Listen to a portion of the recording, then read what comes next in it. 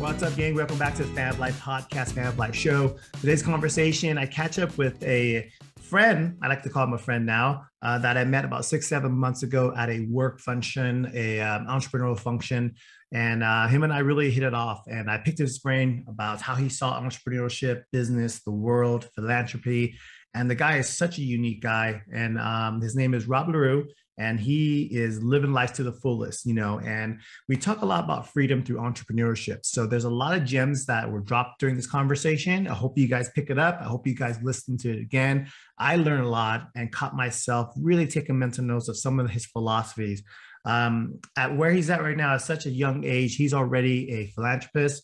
He has over 100 doors in rental real estate that's making him cash flow every month, self-made. And at this point, I don't want to say the word retired, but the reason I don't want to say it because he's continuing to work, but he's doing it based on his time, his efforts, and whatever it is that he wants to do at the moment. He's not tied to a job.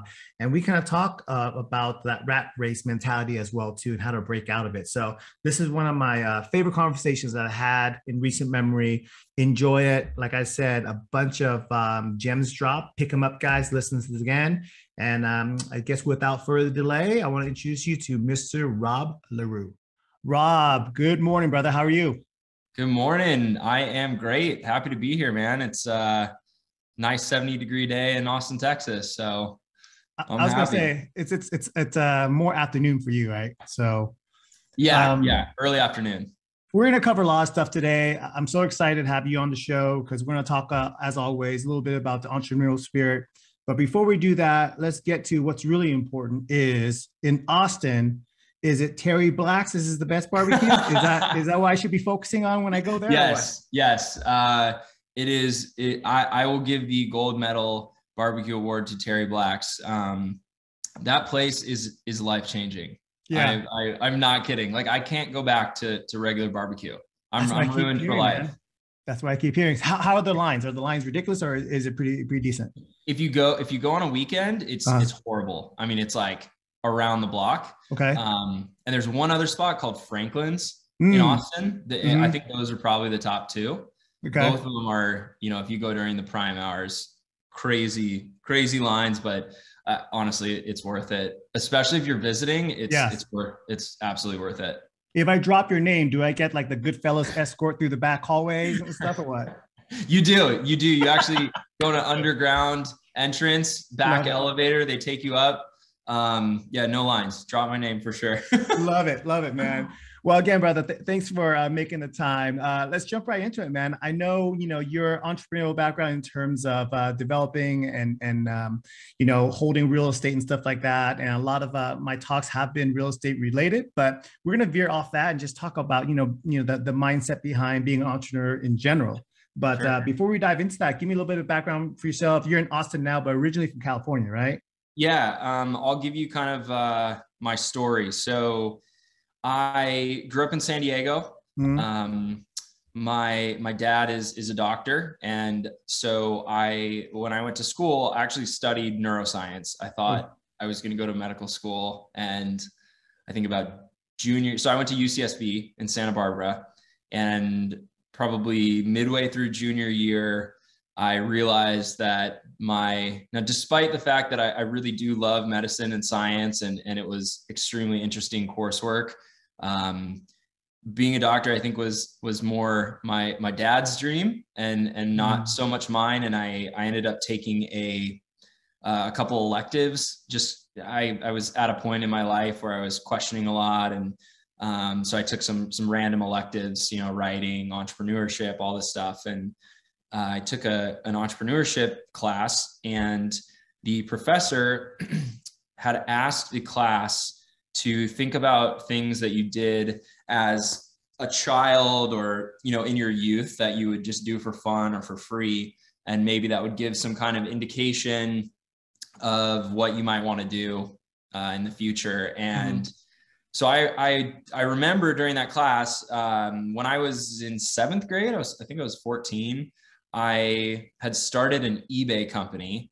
So this was back in like the old school eBay days. And I don't know why I got into this, but I got really into Coca-Cola and Coca-Cola antiques. And I read this book, and Coca-Cola, you know, has this incredible history, right? It's like one of the oldest companies in America, in the, you know, one of the most recognizable brands in the world, if not the most recognizable. And, you know, they made everything from, you know, these crazy bottles and advertisements to, you know, like kids' toys, everything you can think of, they made. And I think they were started in 1880. So, you know, they've been through world wars and all these things. And I got really into the history, and I started taking the city bus because I couldn't drive yet. So I'd take the city bus to garage sales and estate sales, and I would, you know, just find these things, and I'd buy them. And I kind of knew what they were worth, and I'd resell them on eBay. And I remember I made 15 grand, almost 15 grand in 7th grade. And Jeez. yeah. And I remember like I bought this one this advertisement. It was probably like 5 feet tall by 4 feet long. And it was from the 1930s. And I bought it for $300. And I sold it to someone in France for, I think, 3,500. Jeez. And I know, I remember asking my mom to drive me to FedEx, and I was like, had this huge thing. There's this kid coming in there asking to ship it to France. I think the shipping was like $1,500 by itself. So I think looking back on that, I knew that I loved entrepreneurship. I loved building businesses and being creative and just like not having a limit. So I decided to pursue more of the business path. So I finished the neuroscience degree, but I took a job at Oracle in tech in San Francisco, right out of school, and did sales. I figured, you know, if I want to be in any kind of business entrepreneurship world, sales would be a good skill set, and Oracle is a good name to have on your resume. And so moved up to San Francisco, and I started as a business development rep. So basically cold calling and getting leads for software for, you know, to big companies. And this was for Oracle, and it was in their marketing software department. So I think day 3, I was sitting in my cubicle, and I just had this realization. I just had like a light bulb moment where I was like, you know what? Larry Ellison is on his 400-foot yacht right now in the Caribbean. Sure. While I am making this dude richer. And I just had this realization that the exact same amount of like biological energy output, you know, like the actual ATP of your cells and the biological output of energy is no different whether I do it for Larry or if I do it for myself. Wow. And the difference is that if I do it for myself, at least when I'm done, I'm building something that's going to last and stay there. If I do it for Larry or whoever else, the day I stop, my paycheck's done, right? You're done. So I just had this light bulb moment where I was like, I would rather, you know, I'm going to be stressed either way.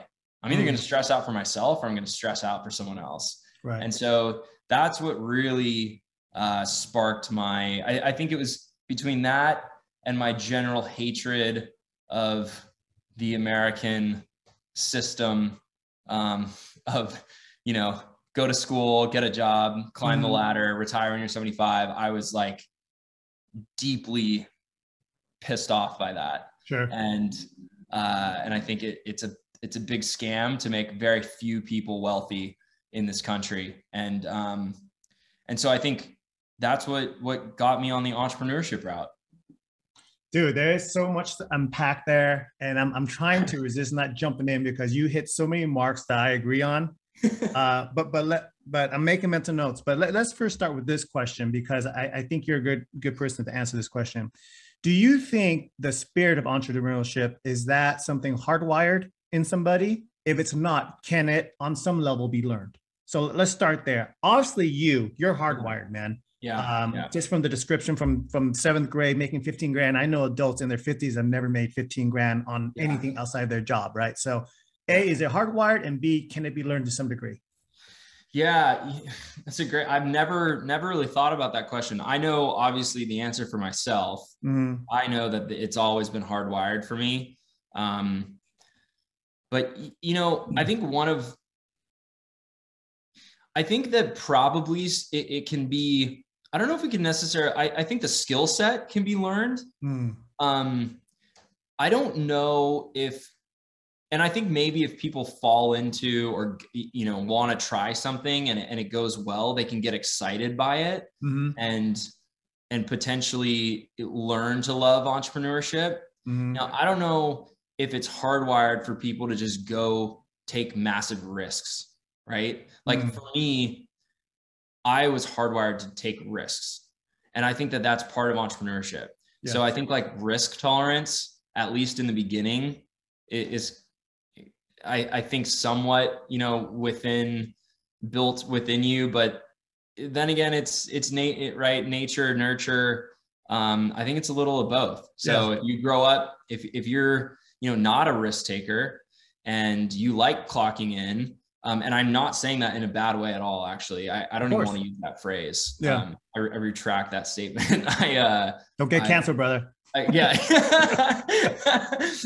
Clocking is not the right word, but, just having consistency and kind of knowing what you're going into every day and what your job is. I think that some people they do better in those circumstances. And I think that you need all those kinds to make the world go around and to have successful companies. Mm-hmm. And so I think that, if that's your biological kind of hardwiring, but you're brought up in a very entrepreneurial environment, maybe you could be swayed by that. Right. So I don't really know. I do think that it's a little of both. Yeah. So, I think that environment has a lot to do with it, who you're surrounded by. If you're surrounded by entrepreneurs, as I'm kind of talking this out loud with you, I'm kind of coming up with an answer, I think, but yeah. So I don't necessarily think it's hardwired. I think it can be learned, but no, I think it can be learned by surrounding yourself with the right people. Yes, sir. And I'm glad you ended on a very long-winded answer. No. I'm glad you kind of worked that way through, because that's over the years, especially over the last year, me doing stuff like this, and the more people I talk to, the more it reminds me you can become almost anything through osmosis. If I'm using the right word, I'm talking to someone that almost became a doctor. Basically, your surroundings, right? It's going to influence your environment. Is going to influence who you evolve to become, and everything, good or bad, can become normal after a while, right? So it's like you put yourself, especially now in this day and age where you can reach out to people, social media, events, and stuff like that, networking. You sit around and talk to enough people through the course of time that do $1 million deals, $10 million deals, $100 million deals, everything becomes normal. And you, through that process, change your mindset as well too. Truly, it's interesting you say that. That truly happened to me. I, not necessarily on the entrepreneurial level of just like being an entrepreneur or not, but on the level of like doing bigger deals, surrounding myself with people that were doing much bigger deals and hearing bigger numbers, really kind of through osmosis, it was interesting how less scary it all became, and how I almost just had a massive mindset shift that I didn't even mean to. Just by surrounding myself, I was like, oh, of course I'm going to do a deal like that. You just add a zero. What's the difference? Right. And it became a lot less scary by surrounding myself with people like that. Right. No, I love it. I think that gives people hope. People that are listening to stuff like this and sitting there going, well, I don't necessarily have that engine. I definitely don't have that hard wiring. How do I break out of that 9 to 5 rat race? Well, number one, start associating with the people that broken out of that rat race. You can't break out of that rat race with your coworkers that are stuck in that same wheel. They may be great people, go to Super Bowl parties with them and stuff like that, enjoy their company, but they're not going to be the resources to help you break out. So that was key. Totally that was important. So like I said, I got to unpack a lot of stuff that you said. So the next thing I want to ask you, because this, again, I think you're a perfect example of this, is where are we, in your opinion, in the education system? How important is it for people to be successful to have quote unquote higher learning or a college degree, in your opinion? Yeah, I think that specific industries, it's extremely important. Mm. If you're going to be an engineer or a doctor or a chemist or any of these things, absolutely higher education. Mm. I think everything else, it's not necessary. I think real world experience is much more important. Although with that said, I think you have to live in reality, right? So guys, like a lot of entrepreneurs are college dropouts, and a lot of, influential speakers will say, you don't need a college degree. But with that said, like I have hired people before. And the first thing I look at is, did they go to a four-year school? It's almost like a check mark that in our society today is something to just consider. And if you don't, I mean, I think that real world experience is downplayed. Like, I think that schools and society has told us that going and getting a degree in higher education is the path to, higher pay, better jobs, et cetera. And I don't think enough emphasis is put on real world experience and job experience. But I do think you have to have a little of both. I think it's certain industries, maybe not. If you're a computer engineer and you code, I don't think anyone cares if you went to school. You just show up and you do your interview and you show what you've done. Yeah. And I think that's more important. And I think that may be the case on a lot of things. So I think that's my answer. I think you're right on mark with that. I think to summarize that is, if we can go back and again, I'm not trying to be canceled in 2022, but if we go back to some of the core education for college, right? Specialized education, lawyer, attorneys, yes, doctors, engineers, things like that. Those type of education certifies you to go into a specific trained field. You need that. Yep. You would have to agree that over the last 10, 15 years, college has a lot of other degrees that does not have a return on investment. Absolutely. In terms of the real world. Absolutely. It doesn't make the degree or that education any less valuable. But when you talk about a tangible business, a tangible ROI, it falls short. So I think from someone that never went to college, I always want to caution people, what are you going to school for? Yeah. What's your outcome and what's your end game of that? And then at the end of the day, it's like, what's your return on investment? A lot of these kids, they go $120,000 in debt. And I go, so what's your return on investment? I make $20 an hour. It's like, totally. Yeah. So the separation, I think, needs to be a little bit clearer, but I agree. I never bashed school, even though I barely graduated, but I never bashed school. I think under the right circumstances, just like anything, it's important. Yeah. So talk to me a little bit about, your advanced entrepreneurial journey. Also, you started as a kid, you had that. Where did you kind of sunk your teeth in after you sat there for 2 years in a cubicle saying, this is not for me. I'm breaking out this matrix. Like, what was the next step for you? How did that evolve? Yeah. So I think that I'd gotten into BiggerPockets, or I'd read something that got me into thinking about real estate investing. And I really loved the concept of buying rental properties. I loved the idea of using the bank's money to buy an asset that someone else pays off. Mm-hmm. And if you do it right, puts money in your pocket. And I kind of looked at all the different opportunities, that exist out there. And I thought to myself, okay, a bank will not loan me money to invest in stocks, or to, it's very hard to get a bank to loan you money to go to a startup. You have to go private money. But a bank will loan you, if you live in it, 95% to go buy a house. Yes. And I'm like, okay, that's a sweet deal. So I bought my first investment property. I saved up. I basically lived in a closet in San Francisco, and I saved up as much as I could. And I bought my first investment property in Southern California, in Palm Springs area. It was the only semi-affordable place where I had somewhat of access to, you know, it's near my family or someone I know that could maybe drive out there if I needed them to. I was living in San Francisco at the time, and Palm Springs is an hour and a half from San Diego. So I paid $118,000 for this duplex. Wow. And it was rented for $600 on each side. Okay. And when it was all said and done, I made about $200 a month cash flow. And I remember the day I bought it, it appraised for $150, and I was hooked. Yeah. I was like, okay, this is sweet. I just made, you know, on paper, 30,000, right, and I'm making cash flow. And so I sat on that for about a year while I was still working in tech, and the market was continuing to appreciate.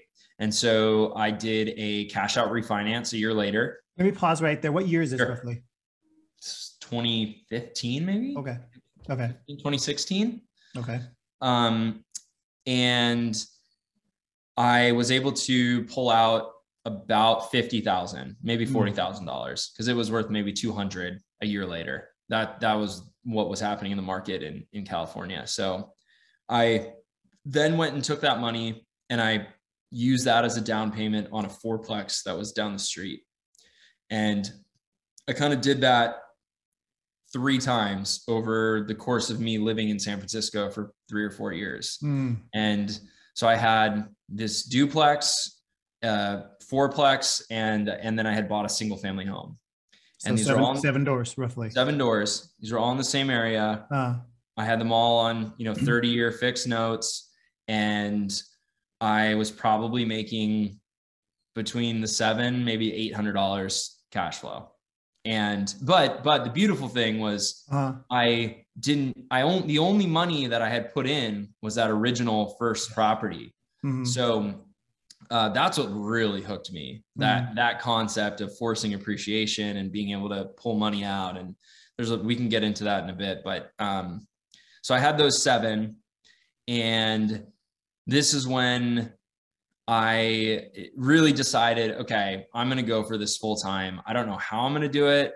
I don't know where. I can't really do it in California. The market was too hot by that time. But I fell in love with that concept of using the bank's money and forcing appreciation and having someone pay off your debt and put money in your pocket. And so that was when I quit my job in San Francisco, and I actually took a year off at that point, and I did an around the world trip by myself. So I did the Millennial Eat, Pray, Love, and I did 35 countries by myself. Oh, geez. Yeah. And I came back and I was pretty fired up. And this is when I started searching for somewhere in the US that I could buy cash flow rental properties, and the numbers would work. And it led me to St. Louis, Missouri, of all places. I had zero connection to St. Louis. I was talking to a friend whose brother lived out there, and we were talking about real estate, and I told him what I was doing. And he said, my brother's a realtor in this place called St. Louis. And I'm like, okay, where's that? Yeah. And he was like, well, you should talk to my brother. He sells to investors all the time. And I said, okay. So I ended up talking to his brother the next day, and he sent me a deal for $15,000. And it was a single family home. And I didn't believe it. I thought it was an error. I thought they forgot a 0. Yeah. I thought there was an error on the listing. And he was like, no, it's $15,000. It probably needs 5,000 to 10,000 of work, and it'll rent for 800. I'm doing the numbers in my head, and I'm like, oh my God, I'm going to profit 600 a month if I do this thing and have basically no debt. Right. So I bought the thing sight unseen and packed up everything I owned, and I drove across the country to St. Louis, and I lived in that house. The next day I went to Home Depot. I found a couple guys. I asked them to help me renovate it, and I slept on an air mattress in that house and renovated it over 3 months, 4 months. And that was the first property I bought in St. Louis. And I ended up renting it for the 800 and doing another one down the street. And over the next 3 3.5 years. I thought this was going to be a summer project. I ended up buying many more properties. I went to different areas. I did student housing deals. I did more expensive, bigger complexes in a little more upscale areas, bigger rehabs. And I went through, everything that could have went wrong. I learned the hard way. I had contractor steal $50,000, left the country. I had 6 figures of credit card debt.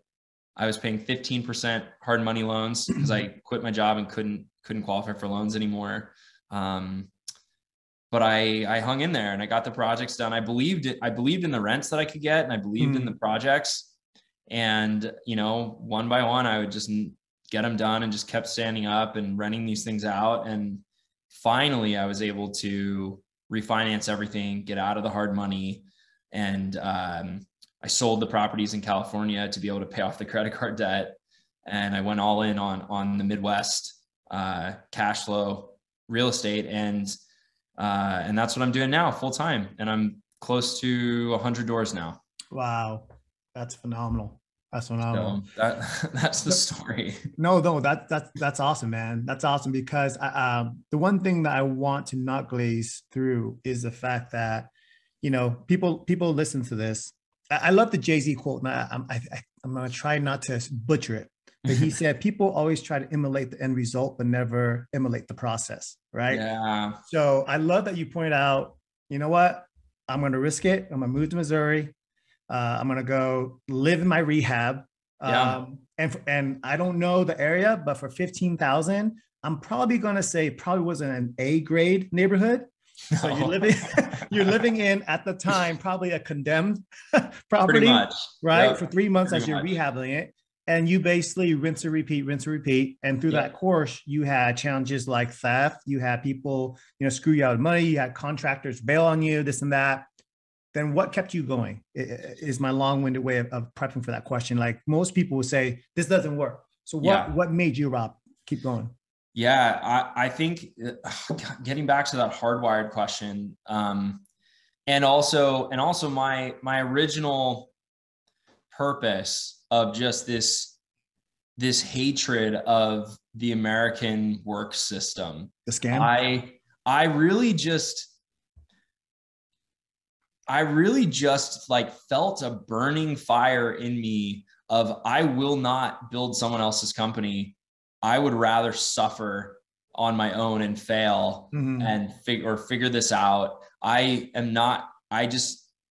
wanted to prove that I could do that with myself. And I wanted to stick with it because of how much I disagreed with everything we've been taught in the US about education and, the normal path. And so that really kept me going.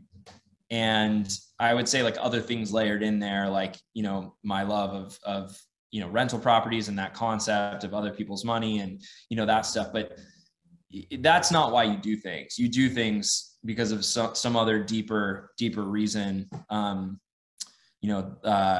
What's his name? Simon Sinek, or I forget his name. The one that wrote Find Your Why. I think it's asking those types of questions of getting a few layers deep. And I had, a lot of people do it for their kids, right? To have freedom in their life. And I think freedom was a part of it as well. But for me at that point, it was just, I was deeply against that climb the corporate ladder life that we've been shoved in our faces forever. So that's what kept me getting up. So for those guys that are listening, what I'm getting out of that, what Rob is telling me is, if it wasn't real estate, it would have been something else, because he was committed. Definitely. He was committed to not being part of that hamster wheel. Right. Definitely. So, as you guys are listening to this, again, this is not real estate centric. Rob just happens to be an entrepreneur in real estate, but you have to realize that when you go out and you venture out, you got to know your why. And that's so important, because that beauty of entrepreneurship, the gated house, that nice car and all that stuff, that's way after. That's way after That's why after the many tears, the ramen meals and Yeah. sleeping in a your rehab, et cetera, et cetera, right? I mean, there's been times where I slept in my rehab with my dog and a gun. You know what I mean? The early Yeah. days. Yeah. You do what you got to do.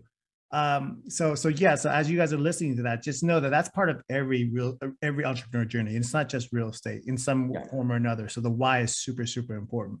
Yeah. So you use the word freedom. I love listening to people talk because I want to hear their vocabulary. You use the word freedom. That word is super important to me. So for you, what does freedom mean in terms of not having your own boss or being financially free? I mean, the cars, the trips, all that's fun, I'm sure. But at the core of it, what does freedom mean for you?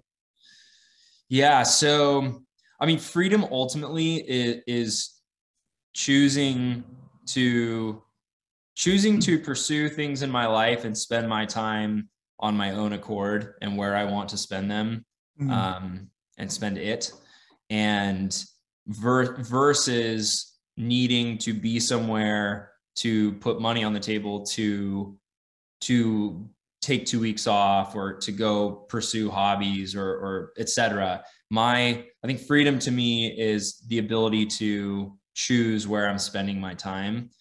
The reality is I love working.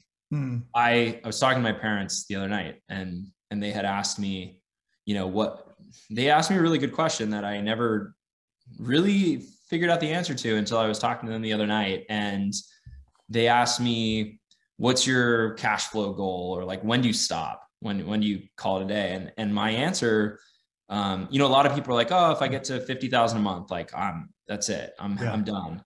I can do whatever I want. And you can, I mean, if you're at 20,000 a month, 10,000 a month, I mean, you're done. You just replaced a 6-figure salary. Like you can do pretty much live any lifestyle you want, besides the ultra rich at that level. And so my answer to them was not a number. It was, I don't have a number. There is no number. I love working. I will keep building because I enjoy it. I'm going to just keep going. I want to be able to write a huge check to charities that I care about. I want to be able to, fly my friends out on an amazing ski vacation or take care of the people that I love or give to causes I care about. There is no number. And so that was an interesting introspection for me. And I think that, again, if you don't love the journey, you're screwed. If you're doing this for I think to a certain level, the cars and the lifestyle and whatnot can inspire you. Sure. But I think that when you get there, you will realize that it's not all it's cracked up to be. You very quickly, it's called hedonistic adaptation. So you very quickly get used to it. And it sounds really awesome. And it is driving. It can drive you to work really hard and go for it. But I think you do have to dig deeper and have kind of a backup, deeper reason, right? And if you ultimately enjoy the process of building, and that's what I realized, I'm not going to stop because I like the journey. Like I like building. Yeah. So, I forget what the original question was. But No. No, that's great. That's great. I think, we're focusing on the why aspect of it and, what keeps you going. And for you, it's like you got into a point where the financial freedom gives you options, and options and freedom for you means you can do what you want to do with whom you want to do it with, without looking at a clock or looking at your watch.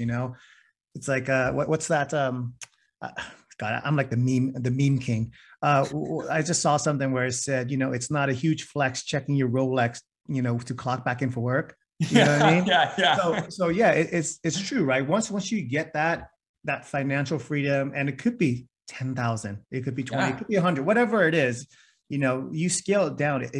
People would be very surprised if they sat down, they did their books, they trim all the fat, cut the bullshit.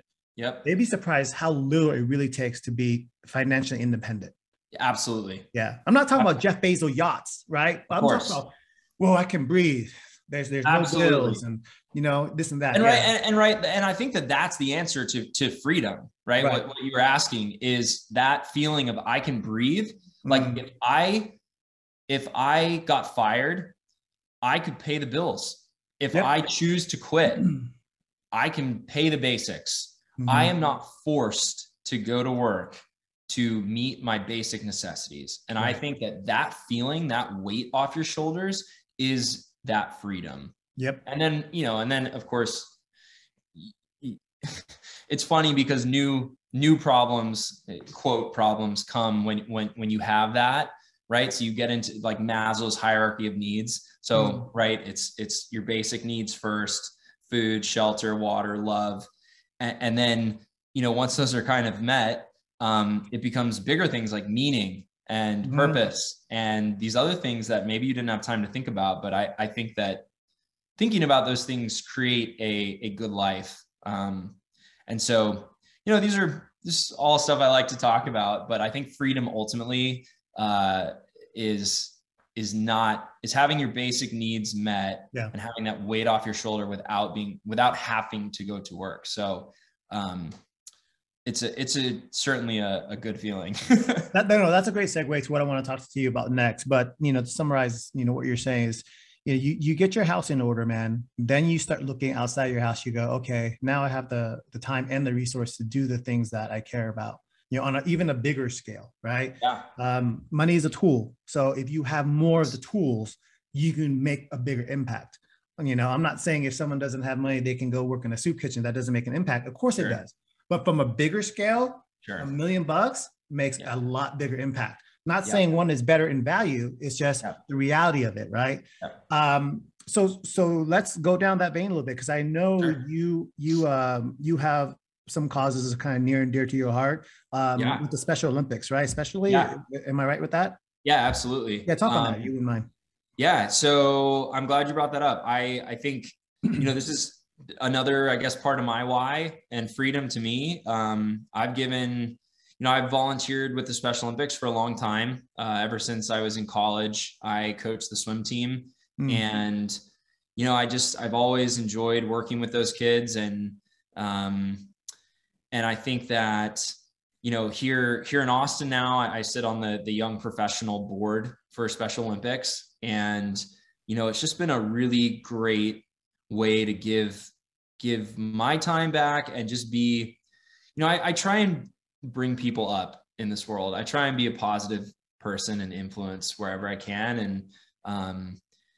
And I think that, having the time to be able to give to something like that is incredibly meaningful to me. Right. So like that gives me more meaning than even closing a big deal at this point. They're both important, right, in different ways. Right. But it's certainly very fulfilling. And so like that's a cause near and dear to my heart. We just did a really fun virtual wine tasting event for the young professional board I was telling you about for Special Olympics here in Austin. And it was really cool. We had 150 people log on to this to a Zoom, and one of my buddies started a wine company that does these mini wine bottles. Here, I'll show you. Hold on. Yeah, please.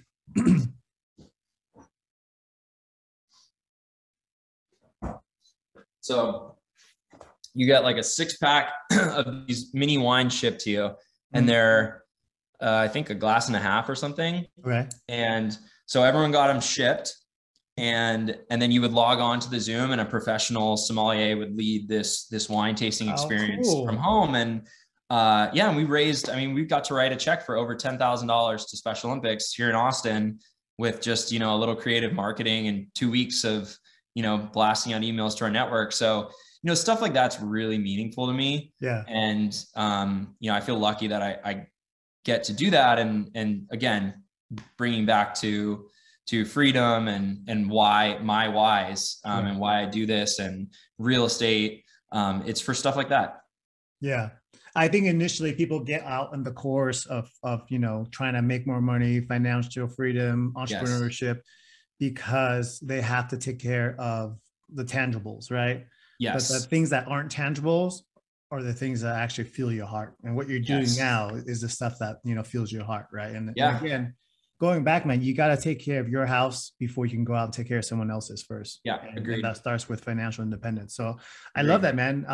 We'll talk offline. Let me know how I can support. We'll definitely, if that's still open, I'll buy a couple of packages and stuff that support that. That'd be awesome. That'd be beautiful. No, for sure. Appreciate it. No, yeah. You count me in on that.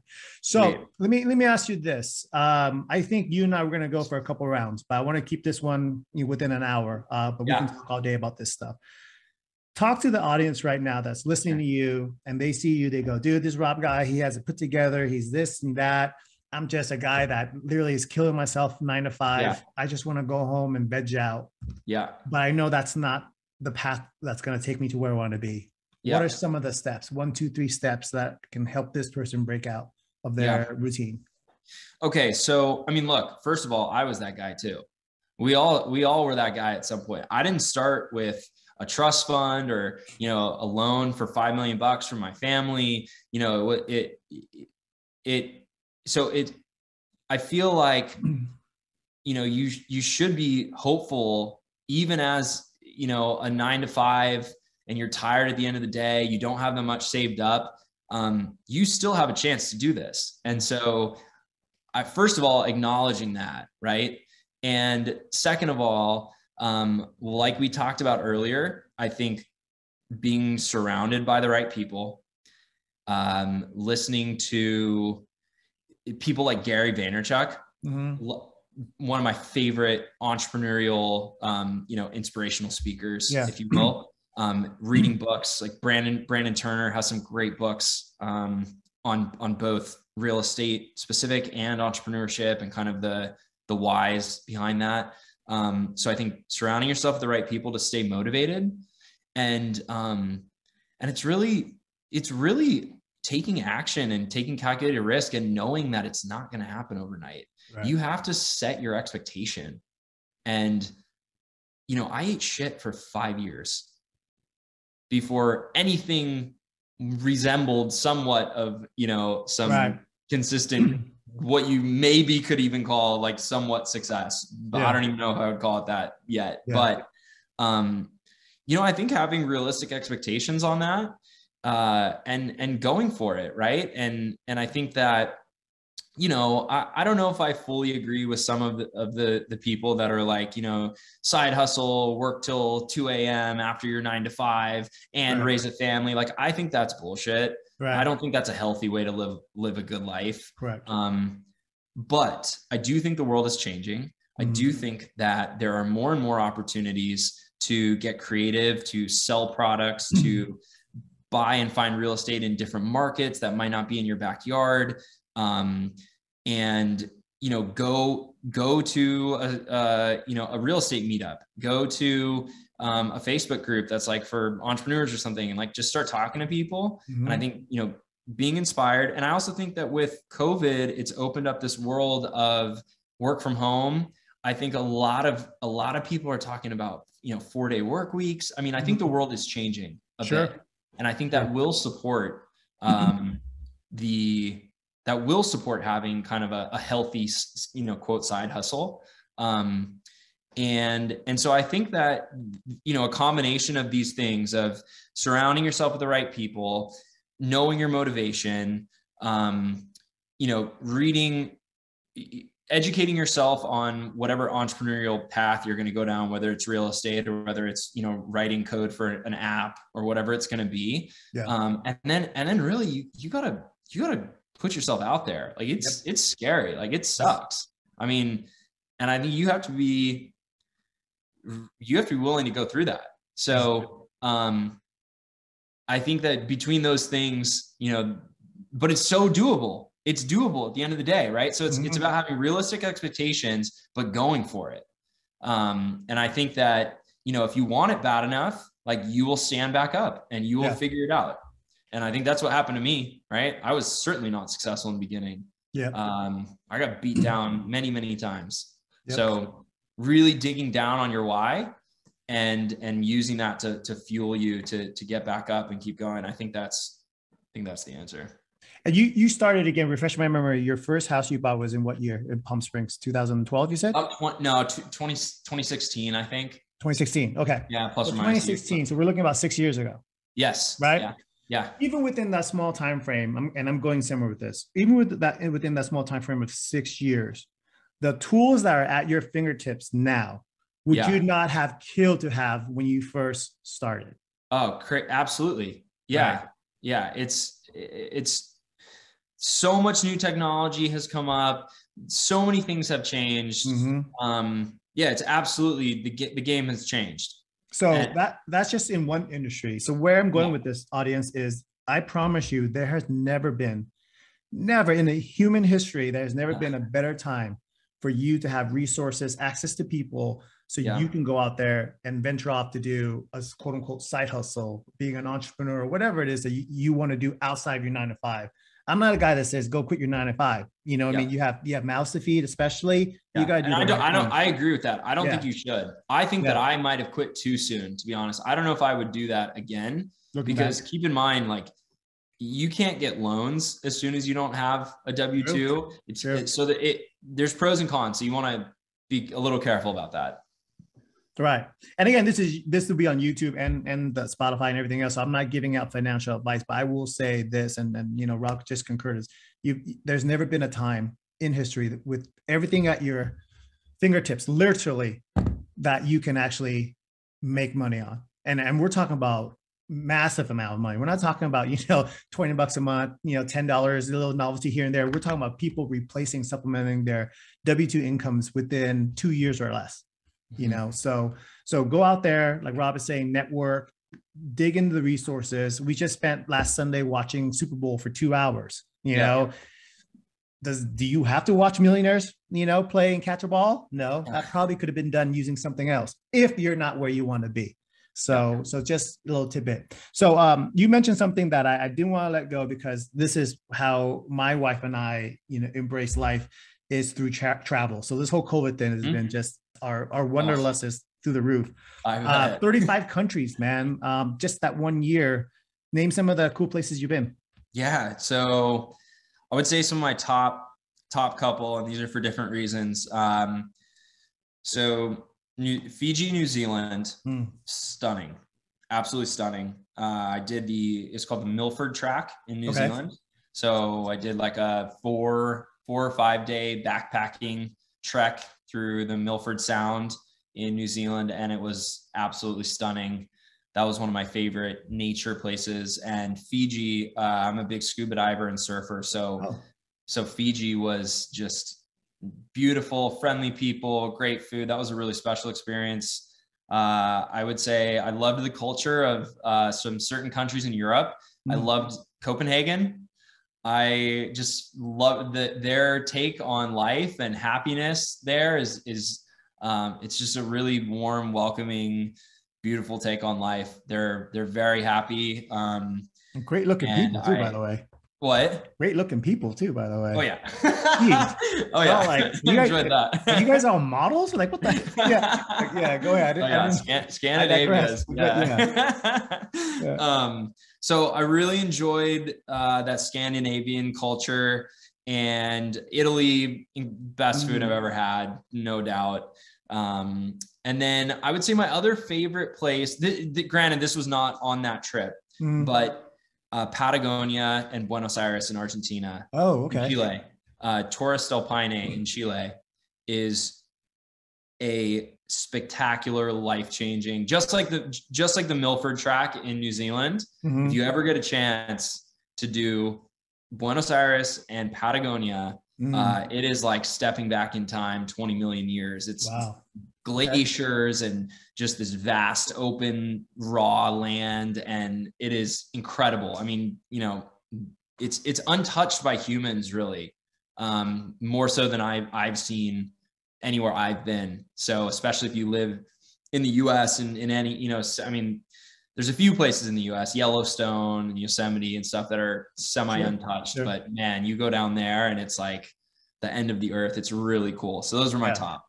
I do appreciate you getting to the culture. You especially with the backpacking stuff, it forces you to kind of dive into the culture versus, and this form of vacation is great too. But I know plenty of people that go to various countries and they're at the Four Seasons all the time, right? Yeah. It's like okay, I guess you're traveling. Yeah, Bougie yeah. My traveling. wife and I, we do the same thing, man. We dive into the culture. We eat street food. We do all that Oh, stuff. great. So yeah, that's our life / love language. So just hearing all that stuff makes me excited.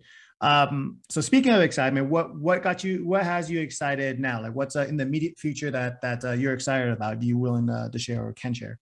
Yeah. So let's see. I've got some good new deals I'm working on. I'm working on so I really like doing student housing right now.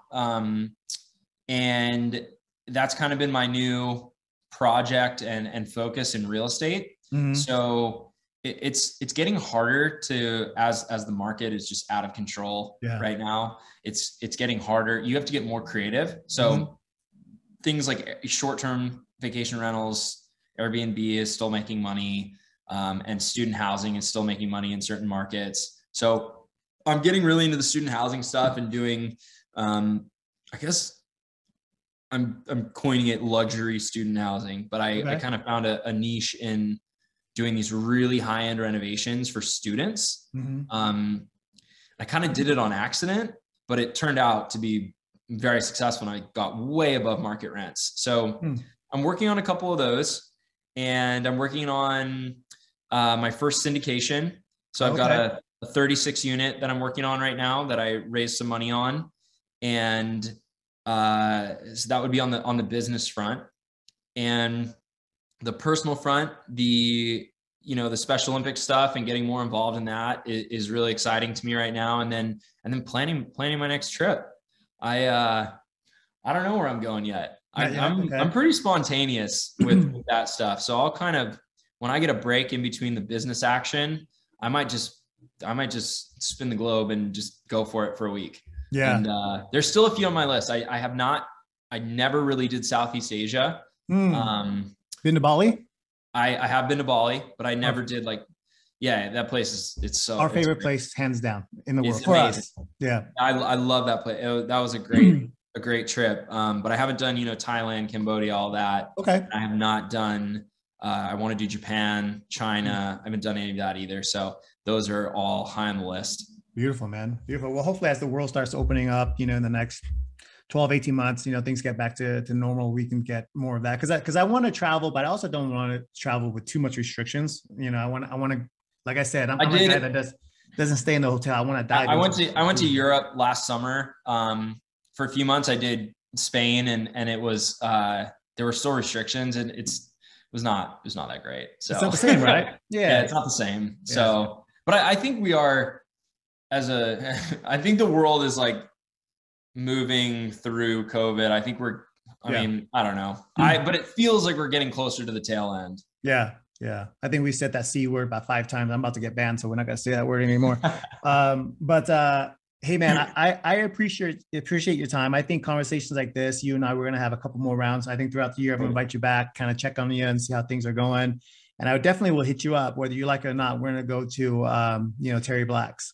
Oh, so, please do. I will, I'll give you the full Austin tour if you're in town. Love it. Love it. Love it. So before I go, 2 things I want to do is I want to ask you to kind of have the megaphone to the audience or even to the world, right? Fictitiously, and give some tidbits, some of your personal thoughts, some words of encouragement, because I think we need to hear more of that. And then lastly, I'll have you kind of promote whatever you want to promote, if anything at all. So, sir, you have the stand, the megaphone to the world. What would you like to share or say? Man, okay. No pressure. Yeah, put me on the spot here.